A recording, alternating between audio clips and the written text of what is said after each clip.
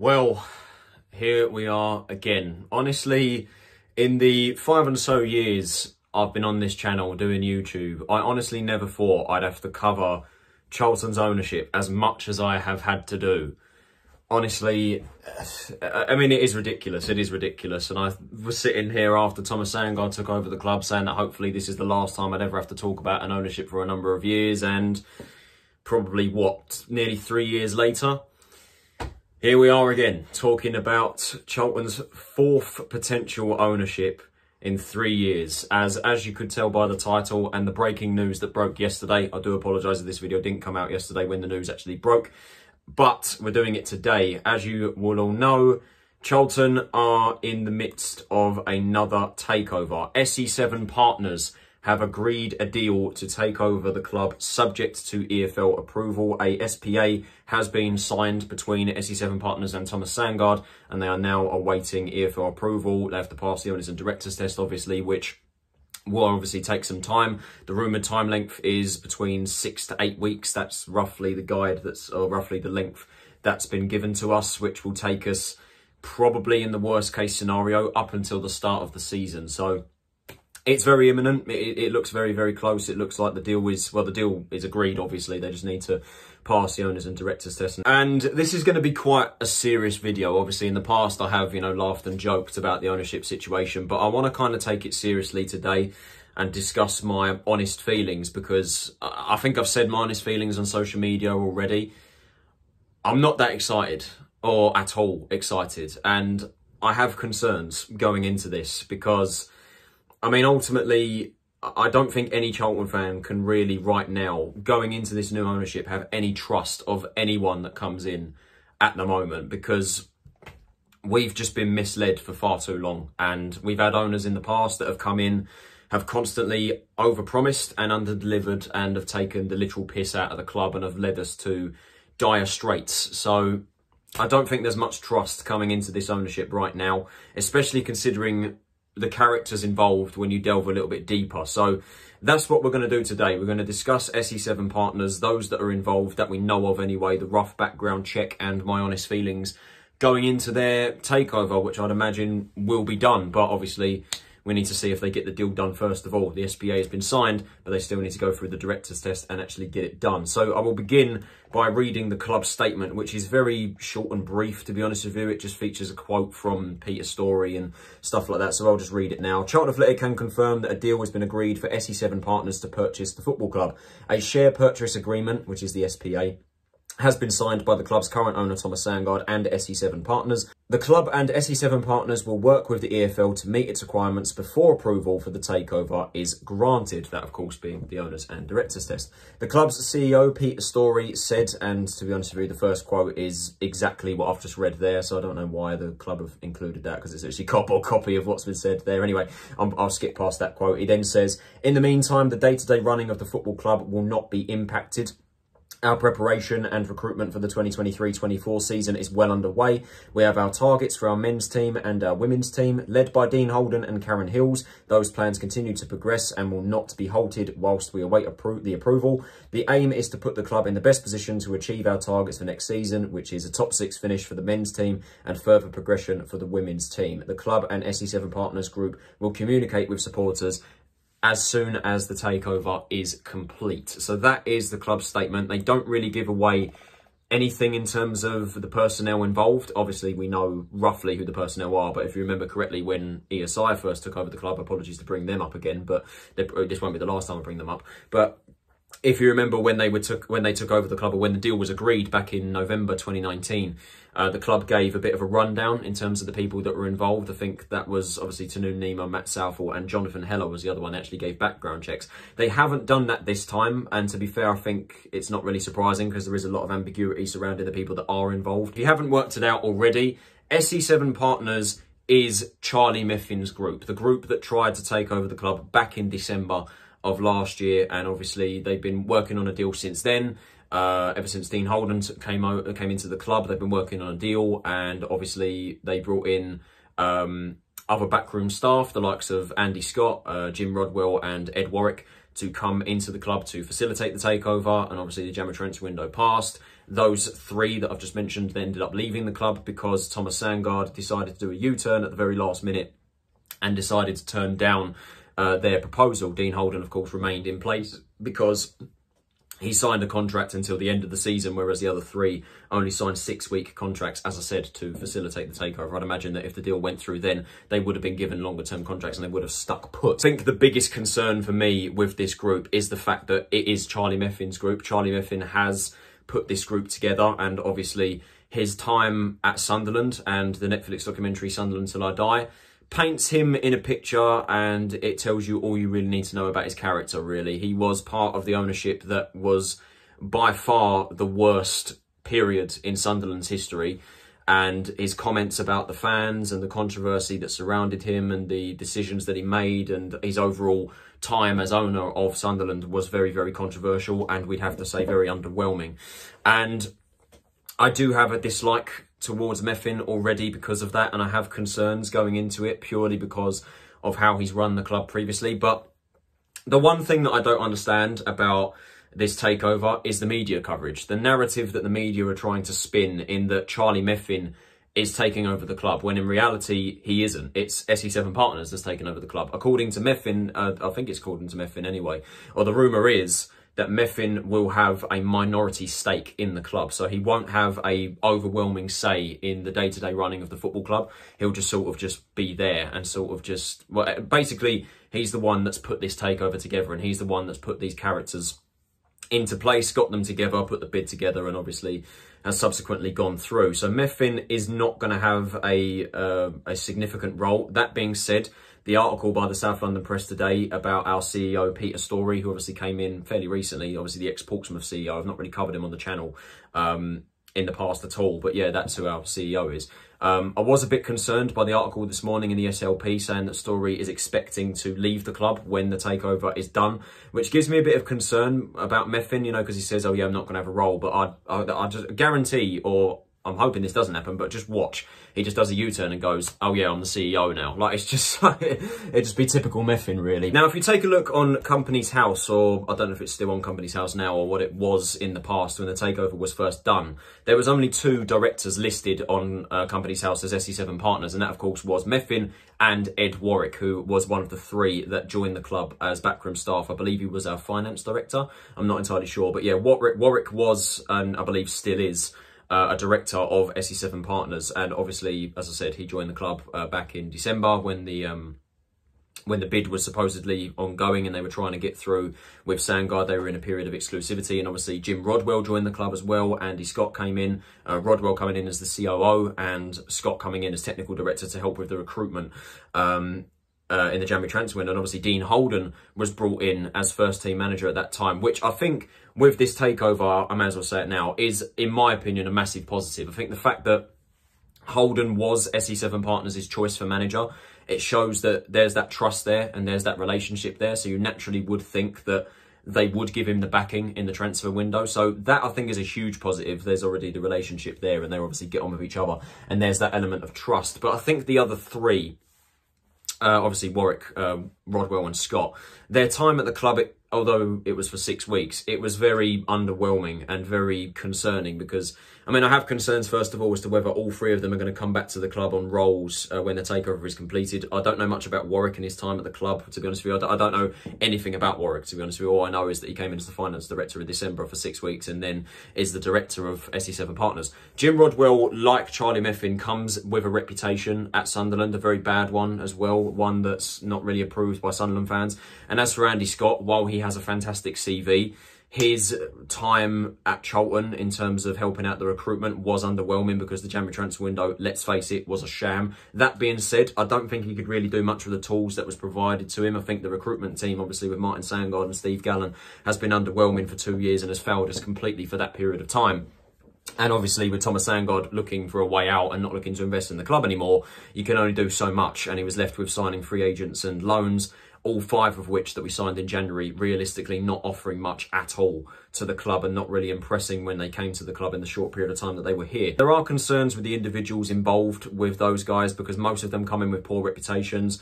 Warwick is sort of an unknown character. Scott, I think I feel a little bit sorry for, although to be fair, he did sort of big up the transfer window and I didn't really like that. You know, again, just another classic example of broken promises, false promises and over-promising and under-delivering, really. But I think the main thing that we need to discuss in terms of SE7 partners are the main characters that are involved. Obviously, the rumour is Charlie Meffin isn't going to be one of them, and he's obviously the one that's put the deal together. The main person that we know of that is going to be part of the takeover is Joshua Friedman. Now, I'll be honest with you, I don't really know much about this guy. I've tried to do as much background research as I can, but what I've discovered is he is an American businessman. He was born in Boston, Massachusetts, based in Los Angeles. He's 66 to 67 years old. The internet doesn't know how old he is or his birthday, but that's his age. It's not really relevant, but I just thought to say it anyway. That's the extent of the background research that I've done, because there honestly is not much that I know about this guy. What he's known for is he is the co-founder and owner of Canyon Capital Advisors. Again, I don't really know what they do. I have tried to have a look in terms of what they do, and I'll be honest with you, it was quite hard to get my head around. But I think the most important thing that Charlton fans probably would like to hear about this guy is he is a businessman and a billionaire and has clearly a lot of individual financial wealth, which obviously is fantastic, and obviously Charlton fans are going to get all excited about it, and I've seen some people have got excited about the prospective takeover. Yeah, I mean, obviously, like I said, a lot of people are going to be excited about the fact that, oh, he's a billionaire and he's going to have loads of wealth and he's going to splash loads of cash into the club. Like, it's unrealistic. And ultimately, we don't really know what his intentions are, because he's never actually come out publicly and said, you know, oh, I'm interested in Charlton, even though we know that he is going to be the main figurehead of the takeover and one of the main people in charge. He's never really come out publicly and said, like, oh, or spoke about the club whatsoever. He probably will, obviously, when the takeover does go through, if it goes through, because it still has to go through the relevant tests. But yeah, Friedman is one of the main people involved, and the other person that we know of that is involved is Gabriel Brenner, who, unlike Friedman, does have experience in football, as I mentioned it in the previous video when I spoke about this takeover falling through back in February. He has a minority share in MLS club Houston Dynamo. Now, obviously, I mean, I think I speak for everyone when I say the quality and the difference between the MLS and League One is substantial. It's quite vast. He only has a minority share in Houston Dynamo, so he doesn't have a say really in terms of the running of the football club. And if you actually take a look at Houston Dynamo's record over the last couple of seasons, for the past 5 or so years, they have consistently finished at the bottom of their conference. I think for actually a couple of seasons running, I think it was 2020 and 2021, they finished rock bottom of their conference. So not great. Besides that, there's not really much known about Brenner. All there is to know really is he has a minority stake in Houston Dynamo, and that's it. So he has experience in football, but as I said, the MLS and the League One are 2 very different leagues, and it's a very different kettle of fish. So that's really all there is to know at the moment about the takeover and the personnel involved. And there is a lot of ambiguity about it, and there's way more questions than there are answers. That's, to me anyway, I've got so many questions to ask about this ownership, and I don't have all the answers to it. But I go back to what I said at the start of this video as to why I am not excited whatsoever about this takeover and why I have concerns. Obviously, this has been going on for some time. Many bids have been rejected in the past. Obviously, Meffin, I think the initial bid was, I think, £10.5 million. And obviously, Sangard changed his mind at the last minute and turned it down. Then Friedman put in a improved offer, I think, of £11 million. And Sangard almost immediately turned that down. Initially with the deal, Sangard obviously wanted to retain a stake in the club. I think it was initially reported to be 20%, but it actually turned out to be 10%. And now with the bid being accepted, the bid is now rumoured to be, I think, £12.5 million for the club. Sangard is relinquishing all of his state shares in the football club. So Sangard will leave the club when this takeover is done.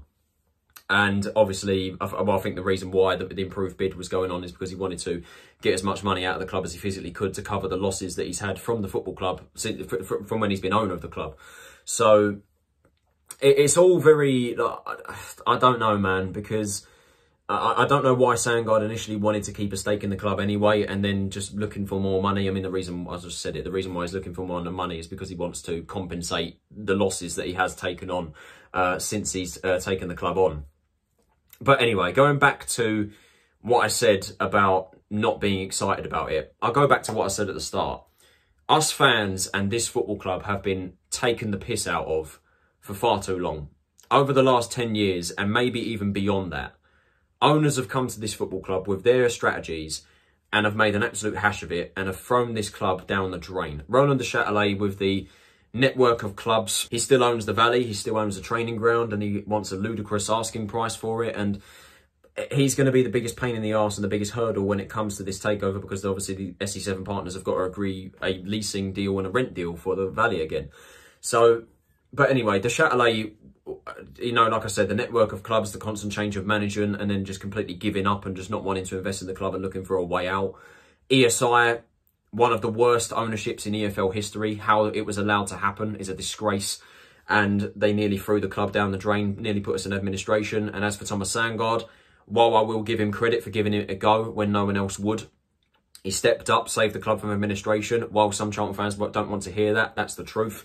He did save the club from administration, but unfortunately, besides giving us Charlton TV and making the women's team a professional team, that's where the good stops with him. And unfortunately, his legacy has been tarnished. His ego got in the way. He was far too stubborn. He surrounded himself with inexperienced people. He said, you know, football's too easy. Football's not that difficult. And he realised too late how difficult of a task it was. And we've now had two very underwhelming seasons, with the previous season to this one being the worst season in the club's history.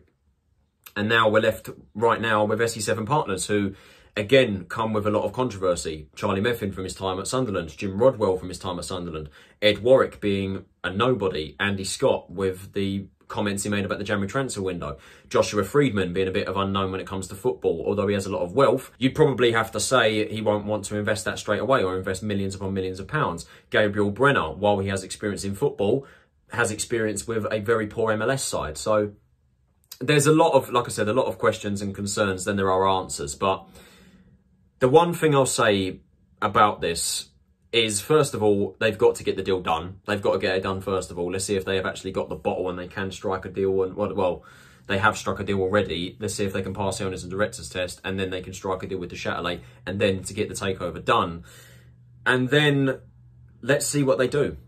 Let's see what they do, because actions speak louder than words. All of the owners, all of the predecessors before SE7 partners, if they do take over the club, have failed in that. They have constantly promised and they have under-delivered massively and made a hash of it. Unfortunately, with this ownership, while they'll obviously be excited to take over the club, and with an ownership comes a fresh start, a new beginning, and an element of excitement, that's what it should bring. With Charlton, like I said, we have just been misled for far too long, and we have trust issues. And now it's got to the point where the owner has to do the talking and they have to prove themselves. Season ticket holders will still be holding on. I'm one of them, still holding on to see a little bit of ambition. I mean, I say that. Most likely, I'll be renewing very soon. Knowing me, I will be renewing because I just can't stay away, because I do love this club a bit too much. But ultimately, this ownership, if they can get a deal done, they need to prove themselves to the fans. I'm not going to roll out the red carpet and welcome them with open arms. Certainly won't, because they need to prove themselves. They need to back Dean Holden, which, like I said, is a massive positive. The fact that he was brought in by this group to facilitate the takeover back in February, that's a massive positive, because there's a relationship there, there's a trust there. But there's also the question of the transfer window, because the transfer window opens very soon. You know, Peter Story saying that the budget has been approved, the budget's been in place. Obviously, the South London Press confirmed today that we have made a bid for Alfie May from Cheltenham Town. The Gloucestershire Live journalist John Palmer has been covering Alfie May for many months now about his rumoured move away from the club. Us, Derby, Millwall and Wrexham have been linked in the past. He come out recently saying that Charlton have made the first official bid, with Derby still interested, and the South London Press have confirmed that. So it's very interesting to see where that's going to lead, because obviously I'm imagining SE7 partners can't do anything in terms of backing Holden whatsoever, because they're not the owners. And obviously with the budget being approved, we don't know what the budget is. We don't know how expensive it is, how much money is involved. I don't know where we've got the money from to bid for Alfie May, to be honest with you. It seems very strange that Sandgaard would still invest in the football club when he's looking for a way out. You know, whether SE7 partners have got something to do with it, I have no idea. And then there's obviously the question of, obviously, the recruitment team. The recruitment is still the same. Martin Sandgaard and Steve Gannon will still be the recruitment team going into next season, which is the recruitment team that has failed us for the past 2 years. You then have to raise question marks as the players they sign before SE7 partners come into the club, whether they'll like the players that they sign. Like I said, there is so many questions and very little answers. But to end this video, like I said, I'm not excited about it and I'm concerned. I am. I have concerns about the individuals. I have concerns about their motives. But the one thing I'll say, they have to get a deal done first, and then they have to prove themselves. They have to show us that they have the best interests, the club's best interests and the fans' best interests at heart. Because the previous owners that have stepped before them have not. They haven't done that. And they have taken the piss out of this club and these fans, and it has to stop. That is it for this video, guys. I hope you guys did enjoy it. If you did, can you possibly leave a like, subscribe if you are new to the channel, turn on those post notifications so you're notified of every time I upload a new video. Let me know in the comments below, guys. What do you think about SE7 partners and this proposed takeover? Are you excited? Are you concerned like I am? Let me know in the comments below. This has been Tyler Rowlinson. Have a nice day, and I will see you all in the next video. Take it easy, stay safe, and I'll see you later.